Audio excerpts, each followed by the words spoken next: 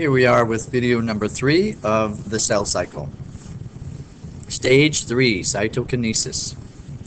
After mitosis, the final stage of the cell cycle, called cytokinesis, completes the process of cell division.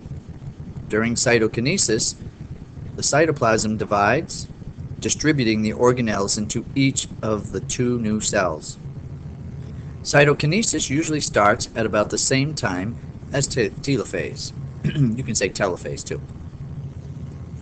During cytokinesis in animal cells, the cell membrane squeezes together around the middle of the cell. The cytoplasm pinches into 2 cells with about half of the organelles in each daughter cell.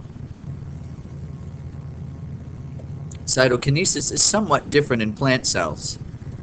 A plant cell's rigid cell wall cannot squeeze together in the same way that a cell membrane can. Instead, a structure called a cell plate forms across the middle of the cell. The cell plate gradually develops into new cell membranes between the 2 daughter cells. New cell walls then form around the cell membranes. There are many variations of the basic pattern of cytokinesis. For example, yeast cells divide, though not equally. A small daughter cell, or bud, pinches off the parent cell. The bud then grows into a full-size yeast cell. Cytokinesis marks the end of the cell cycle. 2 new cells have formed. Each daughter cell has the same number of chromosomes as the original parent cell. At the end of cytokinesis, each cell enters interphase and the cell cycle begins again. Length of the cell cycle. How long does it take for a cell to go through one cell cycle? The answer depends on the type of cell. In a young sea urchin, for example, one cell cycle takes about 2 hours. In contrast, a human liver cell completes one cell cycle in about 22 hours, as shown in the graph below. The length of each stage in the cell cycle also varies greatly from cell to cell. Some cells, such as human brain cells, never divide. They remain in the first part of interphase for as long as they live. This is why you need to wear a helmet. So if you damage your brain, it doesn't repair itself. So let's take a look at this. Let me shrink it down a little. The cell cycle. The main stages of the cell cycle are interphase, mitosis, and cytokinesis. This graph shows the average length of each stage in a human liver cell. Notice how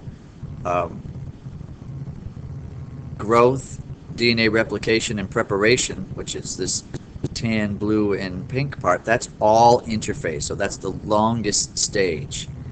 And then mitosis, which is prophase, metaphase, anaphase, telophase, are very short, and cytokinesis is also very short. About an hour total for those.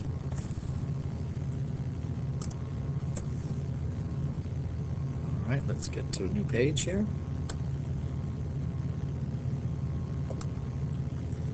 DNA replication. A cell makes a copy of its DNA before mitosis occurs.